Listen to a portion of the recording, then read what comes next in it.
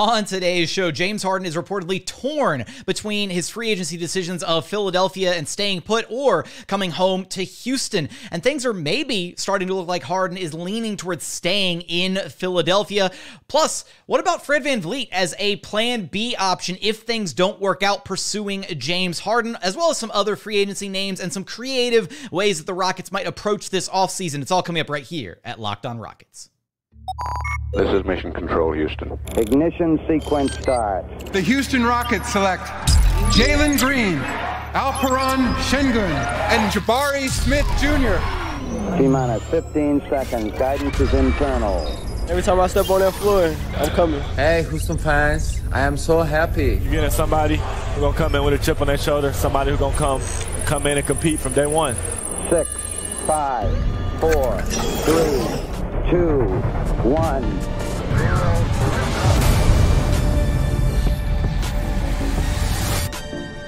What's up, and welcome to another edition of Locked On Rockets, your daily podcast home for everything Houston Rockets basketball. As always, I'm your host, Jackson Gatlin, native Houstonian and credentialed media member. I'm also the host of Locked On NBA Mondays. Be sure to follow along on Twitter at JT Gatlin, and the show, of course, at Locked On Rockets, free and available wherever you listen to your podcasts, including YouTube. Go to YouTube, search Locked On Rockets. Be sure to like, comment, subscribe, all that good stuff. Now, today's episode is brought to you by Game Time. Download the Game Time app, create an account, and use code Locked On NBA for $20 off your very first purchase. Last minute tickets, lowest price guaranteed. And as always, thank you so much for making Locked On Rockets part of your day every single day, whether it's on the way to work, on your lunch break, in the gym. Thank you for making LOR part of your day every single day. Joining us now is your weekly co-host, none other than the podfather himself, Rockets Wire editor and host of the Logger Line podcast, Ben DuBose. You can track down on Twitter at Ben DuBose. And man, we've got the free agency scuttlebutt. It's just all the rumors are firing up, Ben, and we've got a report from Shams Charania of The Athletic that James Harden is apparently torn between choosing Houston as his free agency destination or staying put in Philadelphia. And for what has seemed to be, a couple months now, it's almost been like this foregone conclusion amongst Rockets fans and NBA circles, all this, that James Harden would be coming back to Houston. A lot of people have chalked it up to it's going to happen. It's just a matter of when, not if.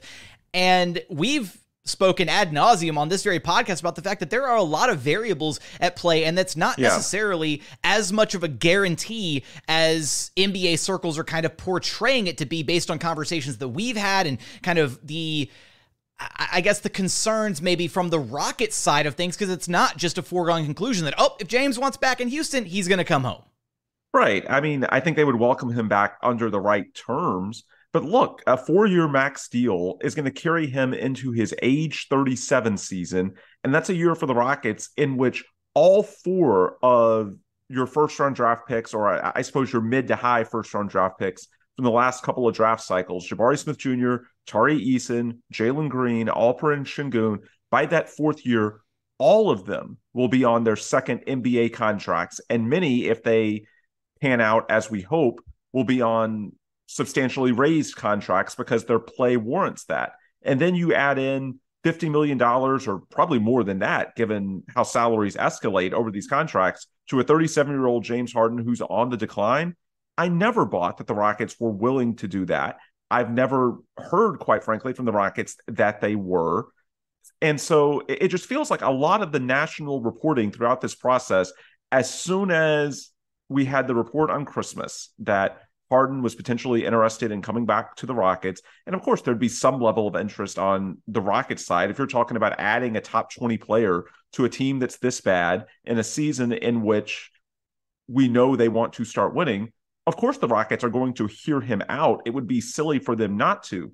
But this idea, there's a huge gulf between hearing him out and having some interest with give him the keys to the franchise, give him a 4-year max, give him the ability to trade young pieces for win-now veterans. We've seen this idea perpetuated a number of places that maybe the Rockets would trade their high lottery pick, number 4 this year, for a win-now veteran, which I find completely asinine. And the Rockets have pushed back on this every time that I've talked to them, that, look, James Harden, if he comes, is a bridge. It's about getting you to a point over the next 2 to 3 years to where by the middle part of this decade, guys like Jalen Green and Alperen Sengun and Jabari Smith are able to fully take the keys and run with this operation. It's about putting them in a better spot than they are now, getting them into more competitive environments, and so on and so forth. It was never about making James Harden the focal point of your franchise. That just does not make sense with Harden, who's turning 34 years old this summer, and a Rockets team coming off a 22-60 year, being one of the worst two in the league in each of the last 3 seasons. It just does not make sense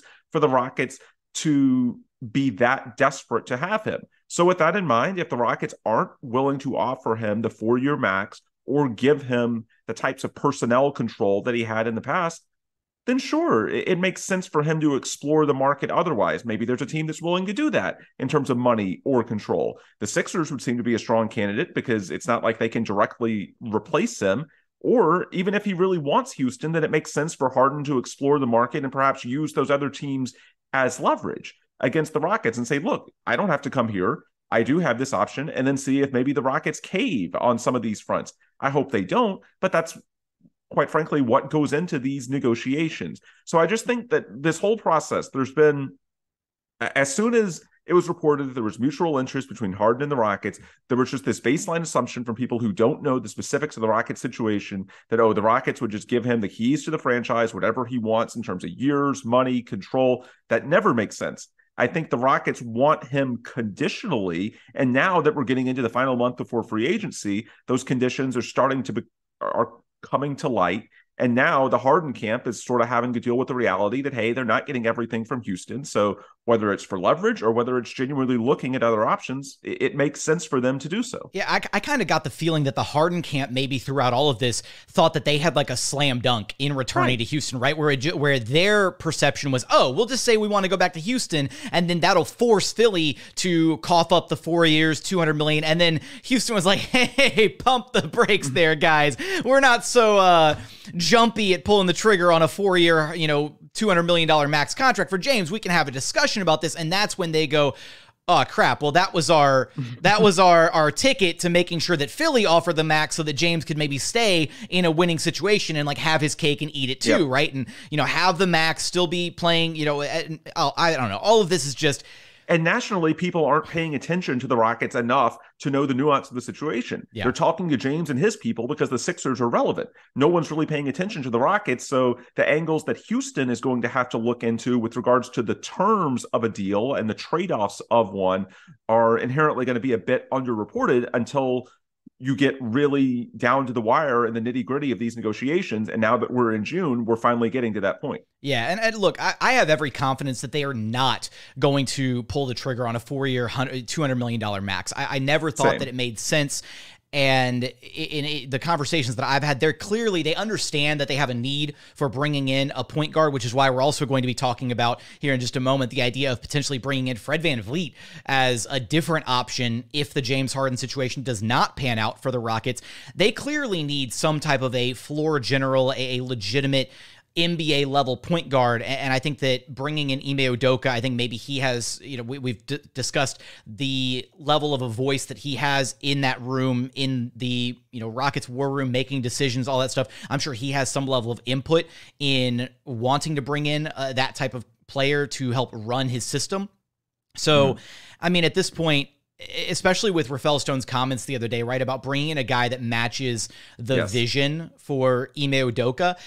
To me, James Harden does not necessarily mesh with what Ime Udoka would want to potentially achieve as a head coach here in Houston. So I think that was just yet another, another tea leaf, if you will, that we can read into to kind of understand, hey, the James Harden situation is not guaranteed. Again, maybe if they can come to terms on a team-friendly deal, if the 76ers play hardball with Harden too much and they're not willing to offer what he thinks is a fair deal for his services, then maybe he is still, going to try to return to Houston for all the reasons, all the off-court stuff that we've discussed before, as well as if Houston is willing to pony up a little bit more money than the 76ers. But at this point, it is anything but a guarantee. And so we're still going to have a lot of reporting between now and free agency over these next few weeks to see what ultimately happens. But around the corner, another possibility for the Houston Rockets, a name that has been floated around before, the idea of Fred VanVleet. We'll kind of unpack what that might look like and the type of impact he might be able to have on this Houston Rockets team as a backup plan to James Harden, if you will. We're going to get there in just one moment. But first, today's episode is brought to you by Game Time. Look, buying tickets to your favorite events shouldn't be stressful. You're trying to go out and have a good time. You don't need to be stressed about how you're going to buy these tickets. Game Time is the fast and easy way to buy tickets for all these sports, music, comedy, and theater events happening near you. They've got flash deals on last-minute tickets. It's easy to find and buy tickets for every kind of event in your area. They've got images of seat views so you know exactly the type of bang you're getting for the buck that you're spending. Lowest price guarantee, event cancellation, all the good stuff. It's the fastest growing ticketing app in the country for a reason. So snag the tickets without the stress with Game Time. Download the Game Time app, create an account, and use code LOCKEDONNBA for $20 off your very first purchase. Terms apply. Again, create an account, redeem code LOCKEDONNBA for $20 off. Download Game Time today. Last minute tickets, lowest price guaranteed. And continuing on here at Locked On Rockets, your daily podcast home for everything Houston Rockets basketball. Now, Ben, one of the names that has popped up regarding the Houston Rockets in their potential free agency pursuits, we'll get to some of the other names here in just a moment, the Brook Lopez's, the Cam Johnsons, regrettably the Dylan Brookses of the world. But Fred VanVleet was always, like a couple pegs lower on like the interest list, I think, for the Rockets, because obviously all eyes have been focused on James Harden for a majority of this offseason, ever since the season actually came to an end for the Rockets, and rightfully so, right? You already pointed out he's a top 20 player. He fits a position of need for this Houston Rockets team. Getting him, if you could get him on a team-friendly type deal, something that isn't, some type of an albatross contract, he'd be a great get. Fred VanVleet occupies the same position, would fill a position of need, would kind of accomplish a lot of the same things that James Harden would do, albeit just not quite to the level that James Harden does said things on the basketball court. My concern with the potential of pursuing a Fred VanVleet instead of a James Harden always came out to be, well, if James would cost you like 50 a year or slightly below that, if you're going to give him the max, I mean, how much cheaper are we going to talk about Fred VanVleet? Like, is he going to cost you 40 a year? Because if the difference, I mean, I think Fred VanVleet's max is 4 years, $180 million. Not saying he's going to get every penny of that, but if it's anywhere close, there's really not a huge delta. Yeah. So why, like at that point, why would you, I would not turn my nose up at the idea of paying James Harden $6 million more a year if the alternative was paying Fred VanVleet a max for all those same years, which again, I think because of so many of the variables that we're considering here, the likelihood of getting James Harden to give you maybe a team friendlier kind of discount or slightly less years or any of these other variables is greater than Fred VanVleet, who would probably balk at anything other than a 4-year max. Yeah. And you do have to keep in mind with some of these reports, Houston is a classic team that agents can leverage because they have so much cap room. And everyone knows the Rockets are heavily incentivized to try and win big starting next season because they don't own their own draft capital until 2027. So it makes sense, even if a guy like Fred VanVleet isn't interested in the Rockets, to leak that potentially he could be, because just having Houston as a suitor might scare Toronto or any other team into bidding a bit more because they know the Rockets do have a lot of money and they are incentivized to try and spend it this offseason. So a lot of these reports, Houston could just be used in a way in terms of agents just seeing them as useful to their clients. Rockets are going to be involved in every leak from here until July 1st. Sort of like, remember when the Sixers were in the process years and like the mid 2010s when they had all that cap room and it felt like every free agent, people were saying, Philly's a dark horse. And then it never happened, but it's just, they just sort of lurked because big market with all this money, it can't hurt to throw them in the mix and see if it can perhaps scare the team you actually want to go to or the free agent wants to go to into bidding a bit more, offering an extra year or something like that.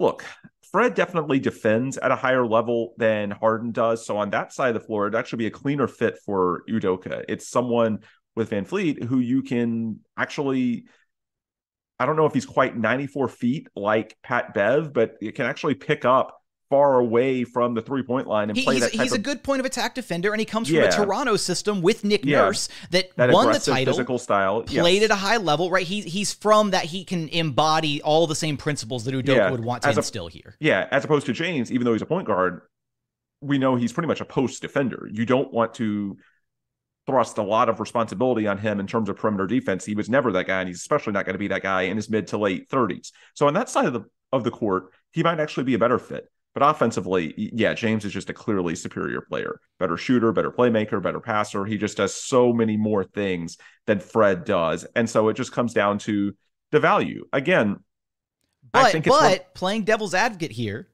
yeah. When you look at Fred, right, some of the concerns, and I voiced these last week when we were together, Ben, some of the concerns with Harden, right, stem from you're committing yourself to a very clear, distinct play style, right? You are going to be playing, for lack of better terminology, Harden ball. And you don't have to play that way with Fred, right? He is a table-setting point guard. He's a guy that can... I wouldn't even say he's a table-setting point guard, but he's less rigid than Harden is. I mean, okay, well, I don't know. Like, I think he did a good job during the championship run for the Raptors, right? Deferring to and, setting up guys. And he was kind of the spark plug off the bench behind Kyle Lowry that year, but even at times they ran like a 2-guard lineup with him and Lowry at the same time. He is a shooter. I wouldn't go so far as to call him a shoot first point guard is the problem. Yeah. I think he's somewhere kind of in the middle between those two, point guard ideologies, if you will. And to me, that is the kind of like veteran floor presence, however you want to classify him as a point guard, that could really benefit all these young guys, alongside Ime Udoka, of course. He does give you more optionality in terms of your playing style. Yeah. Yes. Now, the flip side with Harden is that even if there's less optionality with your style, just his overall value as a player is so much. And the idea floor that he's just goes up. Yeah, he's going to get you more wins, that it goes back to that debate we've had plenty of times about, is it worth it, even if the style of play for the team isn't exactly what you might want, if it just gets you more wins in a more competitive environment for your young prospects, your young core to develop in. Look, as far as Fred, the difficulty I have in seeing the fit is this. He strikes me as the kind of guy with no connection to Houston that you're probably going to have to overpay to get him to sign here. And the bottom line is, with the Rockets, their contending window isn't going to open for, I would say, at least another 2 and probably 3 to 4 years. So the odds are by that point, Fred will be 32, 33. He's 29 now. And even if he's not declining by then, which he might be, at a bare minimum, he would be getting into his next contract. And you'd have to go through another round of negotiations to see if you can keep him. Is it worth paying a premium over a time period that you're not going to win the championship anyway, when conceivably you could have James Harden, who might sign a shorter deal based on his connections to Houston? And that's one thing that I think is becoming increasingly clear in the Harden negotiations. I don't think James has the 4-year max he's hoping for from anyone. I think Philly, as we've talked about, has made it clear with hiring Nick Nurse and not Mike D'Antoni, and now letting Sam Cassell go. That was James's closest confidant. There are limits in Philly. Even with Daryl Morey, he's not giving Harden the keys the way he used to in Houston. He acknowledged in the after-season press conference, as we talked about last week, that there's scenario A where James returns and there's scenario B where he doesn't. I don't think James has that offer from Philly. I don't think he does from Houston. And so because of that and his age, he might take a shorter deal that allows you into the market again in 2024, 2025, something like that, as opposed to Fred. At a bare minimum, I think you've got to give him 4 years, which will take you out of free agency at that point, pretty much for the duration of this young core, assuming it pans out, because by 4 years from now, again, Jalen, Sengun, Jabari, Tari, they're all going to be on their second deals. They're all hopefully going to be getting big raises because they're really good. So you do sort of lock yourself in a little bit. And I'm not sure how good his trade value would be if you're paying him, a 4-year deal worth, $140, $150 million in total. So, and I did want to point out, you said you're paying a premium for Fred VanVleet. Is it a premium if he's able to get that same contract or a max from another team? Like, let's say the Rockets are team 1 and team B is also willing to give him a max, but he's willing to choose Houston over that team. Is it still a premium in your eyes at that point to give him the max? Like, because you're talking about the loser tax, right? Like him having to pay him more to come here. Yeah, I mean, I guess not in that scenario. But number one, I'm curious how many teams. Is it just 2? If it's 2, it's still an outlier in terms of trade value. Okay, that's fine. And beyond that, I'm just sort of skeptical that a guy with no ties to Houston would choose the Rockets in that scenario, that loser tax, as you mentioned. Maybe he has a great relationship with Ime Udoka.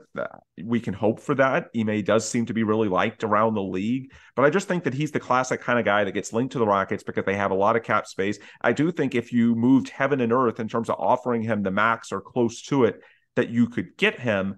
However, I question if that's the best use of your cap space because, Harden you could get at a lower price point, at least in terms of years. And so you have more flexibility there. Or even if it's not Harden, look, there are conceivably other options. You could look on the trade market to use your cap room as sort of an asset that way. And, Chris Paul is someone that could be available from Phoenix potentially, given their cap crunch or the tax crunch, I believe it is.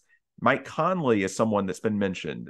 There's all sorts of situations that you could explore around the league and potentially use all that cap room as an ability to maybe lower the price that you have to give a team in a trade because you're willing to take on that guy into your cap space. And so give them the benefits of some financial flexibility in lieu of maybe the draft pick package that you would have to do otherwise. So there's other options besides just the free agents as well. We should throw out, Rafael Stone should be trying to get creative here. It's not like it's just the free agents. So yeah, my view on Fred, and the same would be true with a lot of these unrestricted free agents that don't really have ties to Houston.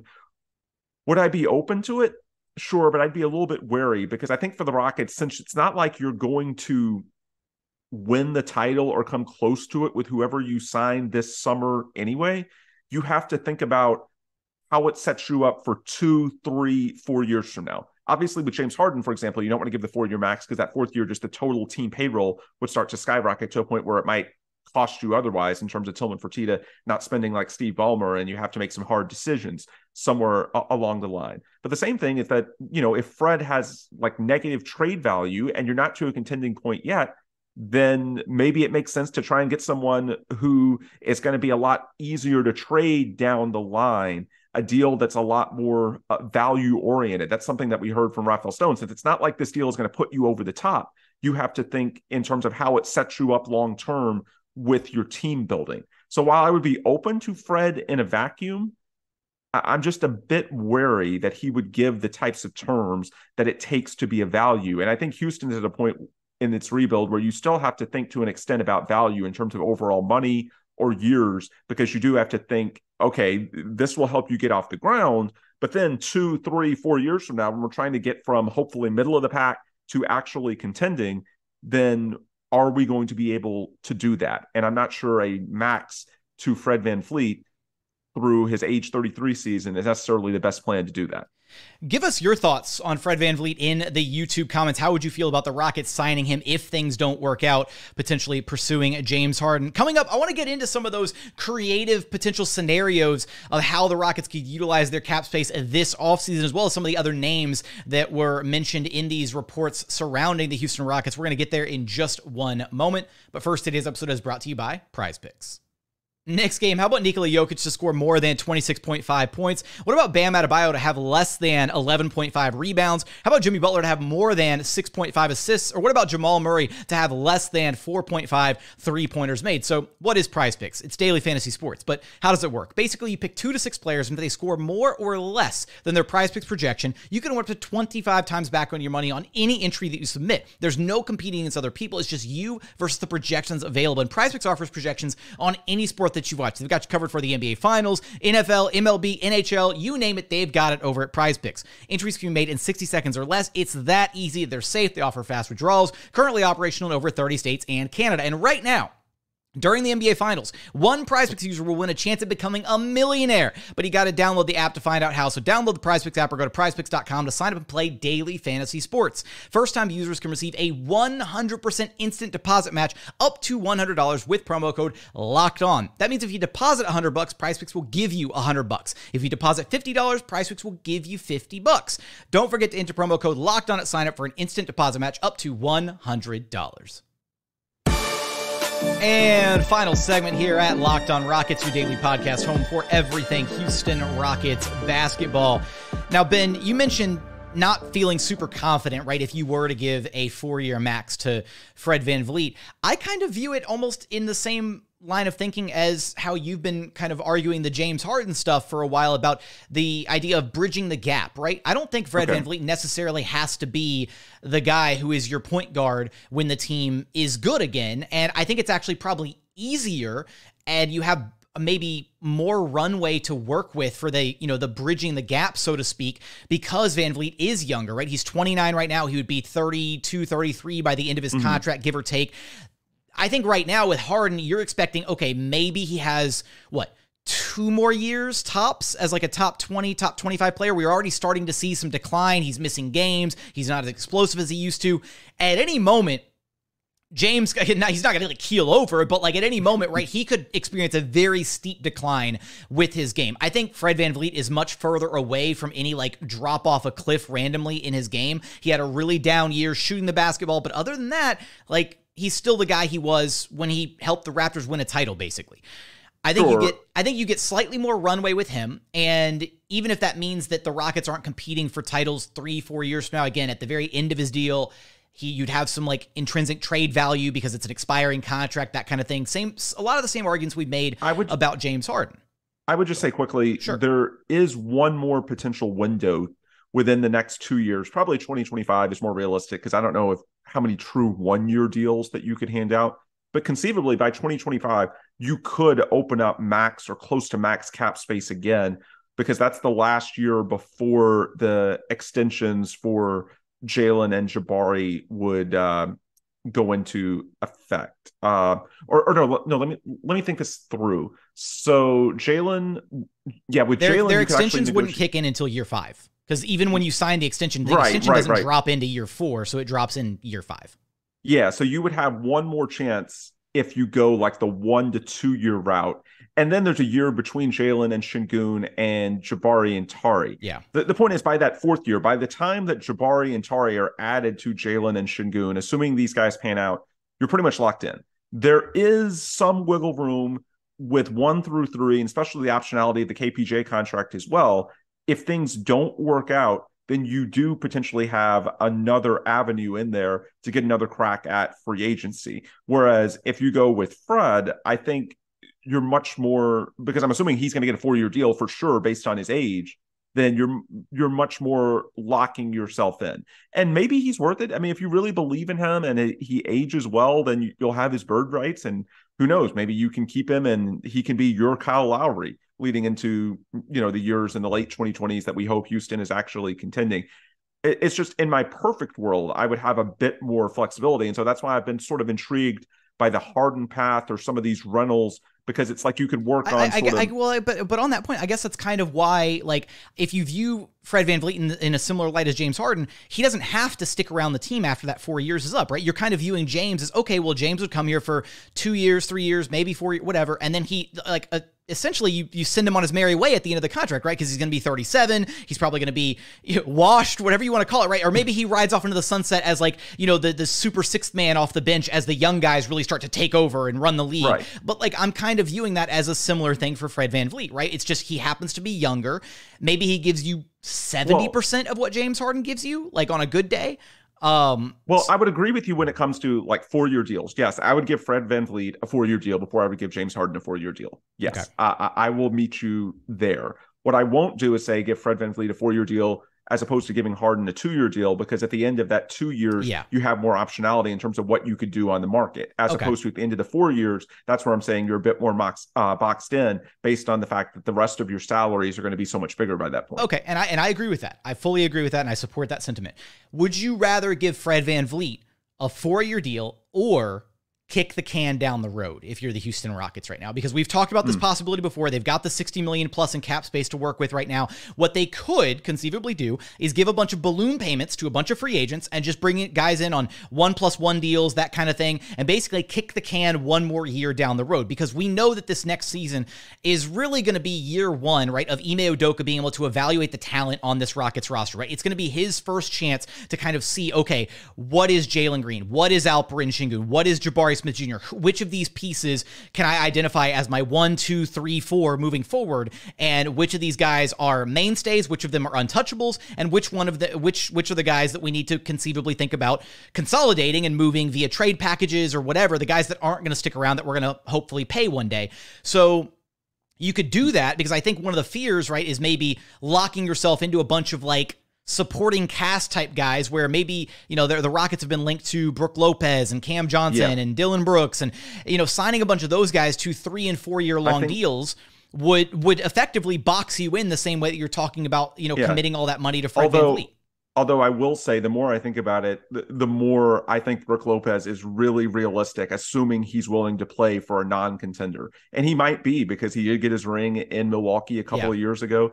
And with him being 35, I think there's much more of a path for him to take a 2-year deal. I'm not saying it's a seamless fit, because obviously there's only 48 minutes at center, and both Brook Lopez and Alperen Sengun are centers. And assuming that you don't want to play them just 24 minutes apiece, and I would be very disappointed by that, and Alperen Sengun in year 3, then you're going to have to get creative, try to play a double big lineup at times. And then you get into the question of, well, can Jabari and Tari play at the 3? Not saying it's a perfect fit, but we heard from Ime at the introductory press conference that they want different types of bigs, which Brook definitely is, with his rim protection and his ability to shoot threes. And he's also at the age where a 2-year deal is realistic. So it takes the right type of veteran, right, to want to come into this situation. So whether it's Harden or VanVleet, the more I think about it, Brook Lopez is one guy that does check a lot of boxes. I'm not saying it's a perfect fit. Again, I understand that both he and Sengun ideally are centers only, and you do want honestly, you want both of those guys to play more than 24 minutes per game at the price I assume Lopez would command. I'm guessing at least $20 million or so per year. But again, it does come down to whether he's willing to play for a non-contender. The fact that he did recently win a ring might make him more willing to sort of chase the bag, if you will. But I do think that that's the one of that group that I think could work, because he could fit both in terms of a short-term upgrade and the long-term optionality. That's one thing that, by the way, in Shams' podcast with Ryan Russillo, when he dropped the nugget about Harden being torn between the Rockets and 76ers, he actually mentioned the Rockets being aggressive in free agency. And he said, it was in passing, offering a lot of 2-year deals. I think that actually ties into what we've been discussing. If we're talking about 2-year deals, then that gives you one more bite at the apple before the extensions kick in, as opposed to when you give somebody a 4-year deal. Again, it's sort of like you would have bird rights on that player, but you would lose a lot of your long-term optionality, especially if you're slightly overpaying them, given that loser tax, as you called it. And then at that point, their trade value probably wouldn't be ideal either. So I do think that guys who could conceivably go on 2 years are going to be prioritized. Who knows, maybe Dylan Brooks is in that market as well, given all of his obvious warts and, the dent his reputation has taken. Maybe that makes him, even though he's just 27, more likely to take a short-term deal. But yeah, I think Shams throwing that 2-year tidbit in, I think it definitely plays to Brook Lopez. Maybe it does to Dylan Brooks as well. Yeah, and Brook Lopez is a name that I've been hearing about the Rockets being interested in all the way back in like January. So this is a guy that fits a lot of the, checks a lot of the boxes for what they kind of need, gives them a different look at the 5 spot. Obviously, it's really tough to find, more than 24 minutes a night for both he and Alperen Sengun, possibly, in the lineup, because they're both effectively just 5s and can't really play, outside of that position.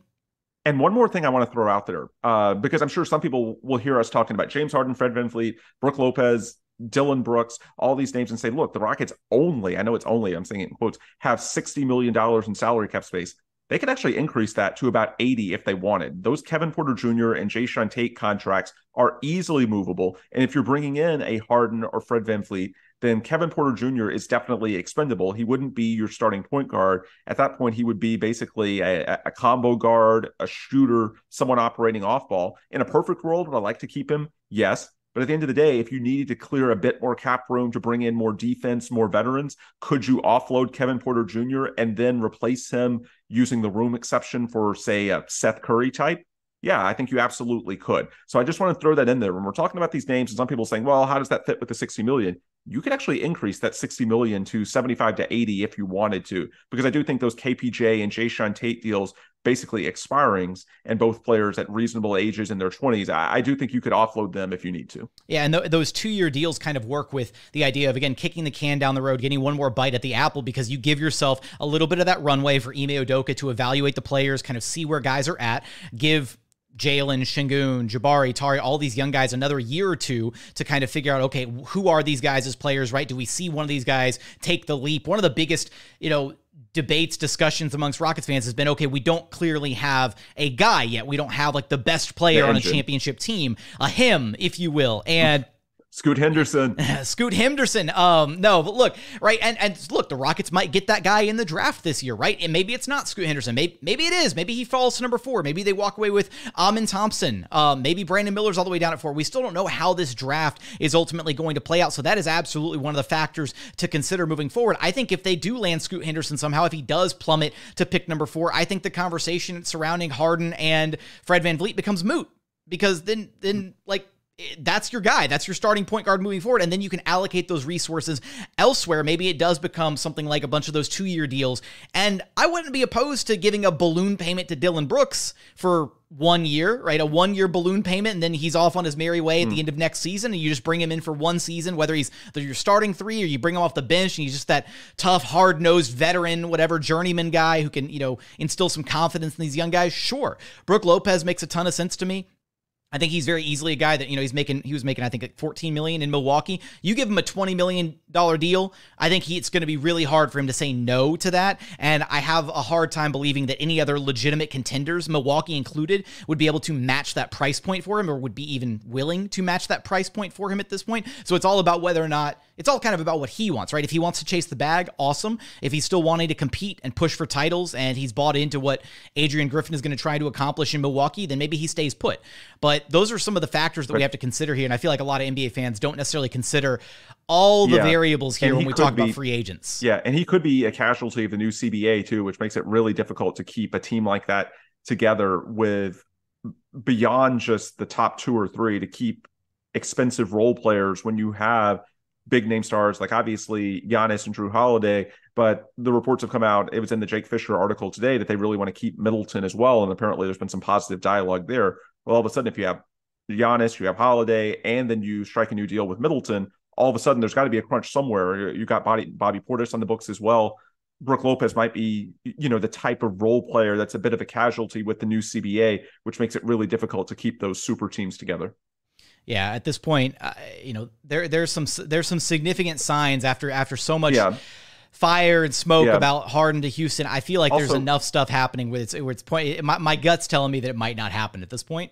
Yeah, I mean, I've started, and the Shams report today really crystallizes it, because that's what I was waiting on, to finally see what's going to happen when Harden's camp gets the message that, it's not the way it was in 2018, 2019. They want him, but they want him with conditions. What's going to happen? And I think we're now starting to figure that out. And again, my gut still tells me that at some point Philadelphia blinks, because they just have so much to lose. If he walks, they don't have a direct avenue to replace him. It doesn't sound like they have to this point, but this does at least create a pathway to where you could see that happening. And again, the Rockets, by, leaking these types of names, it's clear that they do have other options as well. It's not like the Rockets are desperate. I do think they do and should want James Harden back if he's willing to take a short-term deal, if he's willing to do it under the right conditions, but they shouldn't be desperate. They should, if he's looking for a 4-year max or anything close to that, be willing to look down the list. And, optionality is a big part of it. Again, it's the optionality. That's why I had such a draw to James Harden once I started hearing that maybe, a 1 or 2 year type deal could be doable. Well, I think you have to look at the entire free agent marketplace that way. You mentioned it with Dillon. I've seen a lot of people during the playoffs talk about Bruce Brown, who is a bit lower maintenance than Dillon Brooks and can do a lot of the same things. Well, because Bruce Brown is a bit lower maintenance than Dillon Brooks, and because he's a key role player on what could soon be the NBA champions, then he's probably in position to get a 3 or 4 year deal. Whereas Dillon Brooks, because of the baggage, I might actually make him a candidate to take a 1 or 2 year deal like you were talking about. And so that sort of gives you the optionality. You could keep him if it works out. It could also give you another bite at the apple with regards to having salary cap flexibility 1 or 2 years down the line. So I think, that optionality is going to be a theme for the Rockets as they go through this process. And, as you mentioned earlier, you could look at trade candidates as well in terms of, trying to rent a player. Chris Paul's someone that's been thrown out before. Maybe Gordon Hayward in Charlotte. You could potentially look to sort of rent your space out that way and take on more assets, because if the Rockets, free agency is one way, you could also trade for, a star down the line, and they have some draft assets, but not a ton. conceivably, you could rent out some of that space and take on, a larger contract if it sort of helps you now, and you also get a first-round draft pick that might be good in exchange for doing that, then that's an option as well. The point is, you just got to be creative and, keep the optionality in mind as you go through this process. Optionality is our new buzzword here at Locked On Rockets. We are locked on optionality for today's episode. Ben, on that note, let everybody know where they can track you down at. Yep. The Logger Line on Twitter, the Rockets Wire on Twitter, Ben DuBose on Twitter, and rocketswire.usatoday.com for all of your daily Houston Rockets news coverage. And at Optionality on Twitter. And that's going to do it for another edition of Locked On Rockets. As always, thank you so much for checking out the show. If you haven't done so yet, please consider subscribing wherever you listen to your podcasts or on YouTube. Just go to YouTube, search Locked On Rockets, like, comment, all that good stuff. But as always, thank you so much for watching. Thank you so much for listening. And we look forward to having you back right here at Locked On Rockets, your daily podcast home for everything Houston Rockets basketball.